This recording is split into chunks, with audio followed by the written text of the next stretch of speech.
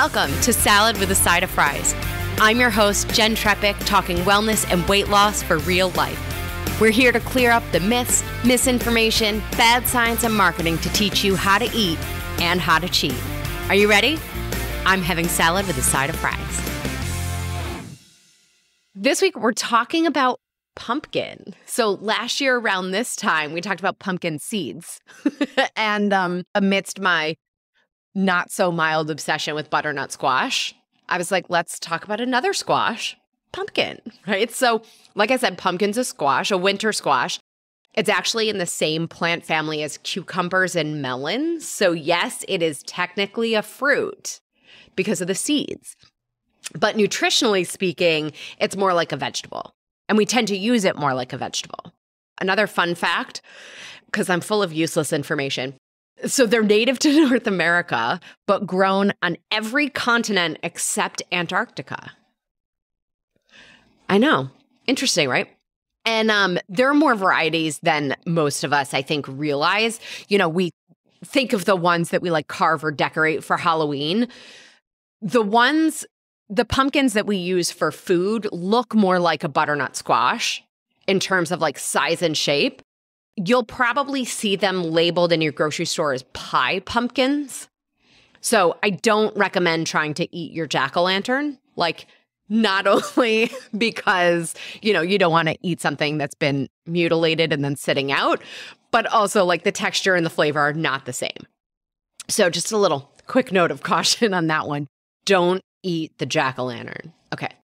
So to the nutrition side of pumpkins, I want to point something out. So we're going to start with cooked, boiled, or drained pumpkin without salt. So 1 cup, according to the U.S. Department of Agriculture, we get 1.76 grams of protein, 2.7 grams of fiber, 49 calories, 0.17 grams of fat, no cholesterol, 12 grams of carbs. Where it gets more interesting to me is that the vast majority of the pumpkin sold in the U.S. is not fresh pumpkin, but canned pumpkin.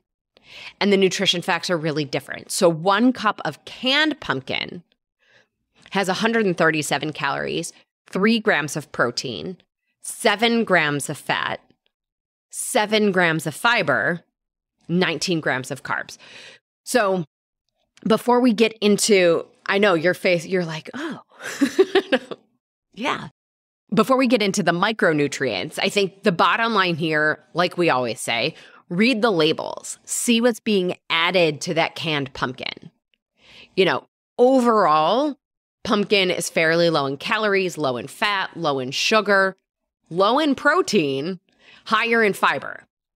Right? And the other carbs are really coming from the sugars and the starch that are in the squash, unless you're seeing something being added to that canned pumpkin. But I feel like that sort of covers the macronutrient piece, right? Macronutrients, the ones we want in large quantities. The micronutrients, right? The vitamins and minerals, the things that we need in smaller quantities. Pumpkin gives us a lot of vitamin A.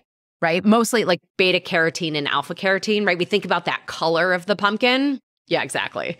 Gives us a good amount of vitamin K, copper, vitamin E, iron, and then a bit of magnesium, riboflavin, vitamin B6, vitamin C, and potassium. So there are some others that are, you know, less significant, I would say. But looking at this as a whole, micronutrients, right? The most benefit is coming from the fiber and those vitamins and minerals. So when we translate this into health benefits, it sort of goes to almost like what we were talking about this week with the documentaries, because there really isn't research or that much research on specific foods, right? Rather, we see research on sort of the vitamins or the minerals. And it's really, you know, it's expensive. There isn't a lot of money to be made in studying a single food. So what we do in these cases is we look at the research on those vitamins and minerals that are offered by pumpkin, right, in more significant amounts. And then we can sort of track the logic to say, well, if the nutrients from this food offer these benefits, then it tracks that we might be able to get some of these benefits from this food, right? So focusing on metabolic health, because that's really where, our emphasis here at Salad with a Side of Fries. So metabolic health, we know fiber plays a key role in that, right? Beta carotene also supports metabolic health. And then vitamin A, which, like we said, is coming from that beta carotene and alpha carotene in the pumpkin. There's often, in a lot of the research, there's a connection between the vitamin A and our immune system. So it can potentially help our body fight infection. We also talk about all the time the connection between our gut and our immune system. We're actually going to talk more about that next week too. But there's research showing that vitamin A strengthens the intestinal lining, which can help it make us more resistant to infection. And I think we've all heard it before, right? Beta carotene for eye health. And what it does is that the beta carotene helps our retina absorb light. So that has to do with like vision sharpness. So there was also vitamin C, right? I call vitamin C nature's antihistamine, right? Many of us have heard all about vitamin C in the immune system. So yes, it supports our immune cells. So again, connecting to our immune system there. Also connected to vitamin C and some of the minerals with eye health, there's specific research around macular degeneration. So there was a study showing that people with age-related macular degeneration were able to slow the progression by supplementing with zinc, vitamin C, vitamin E, beta carotene, or a combination of these. And pumpkin happens to have all of those. Although having said that, right, the pumpkin's going to have smaller quantities of those things than a supplement.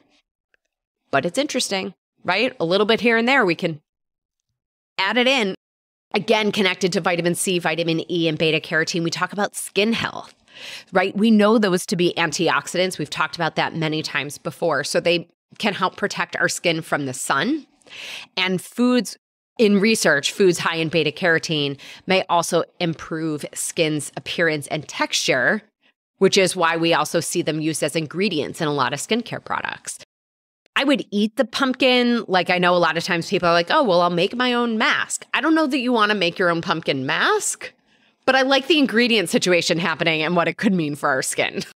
I'm glad you're laughing. I feel like we're all right. Connected to the potassium in pumpkin, we connect that to cardiovascular health.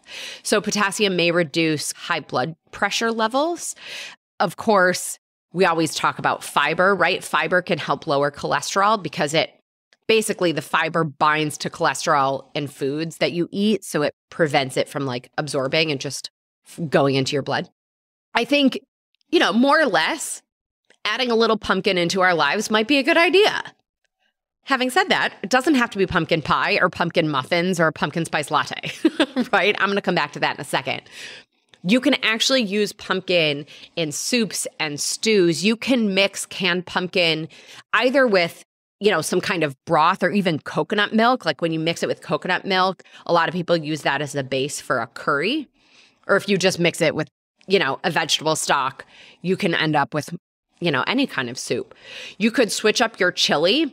So maybe replace the beans or some of the beans with pumpkin in a chili.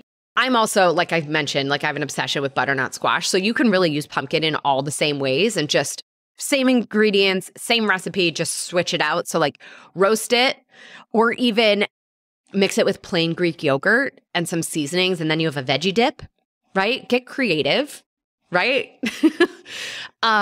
If you're using canned pumpkin, like I mentioned before, just read the label. Right? If you have fresh, remember that you can use every bit of it, the stems, the seeds, all the pieces.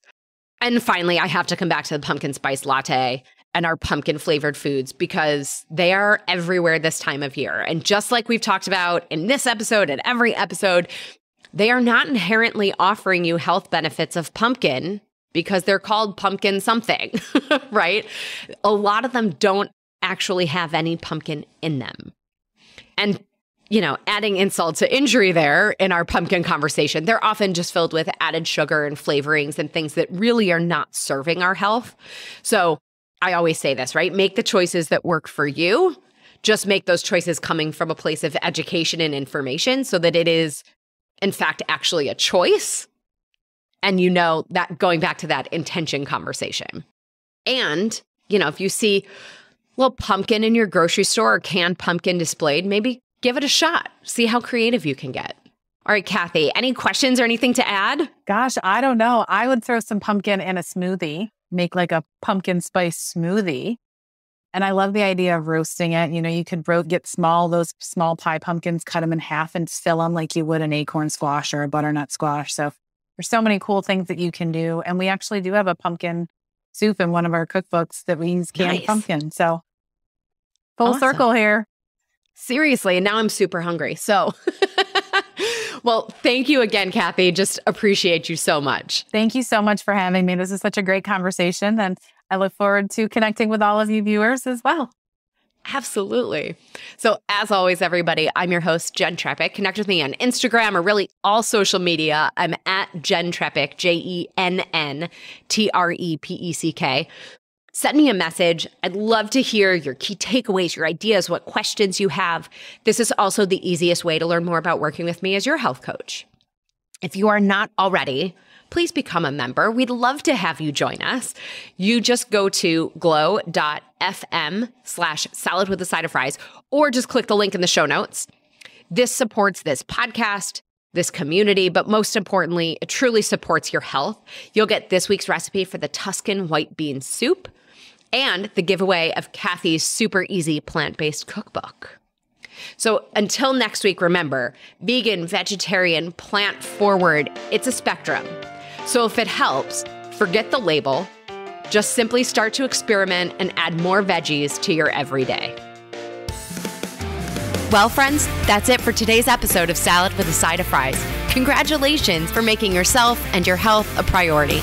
Thanks so much for joining us. Be sure to click subscribe or follow on your favorite podcast platform. Share us with a friend, and we'll be back next week. Always remember, you deserve it, and you are worth it. Happy healthy.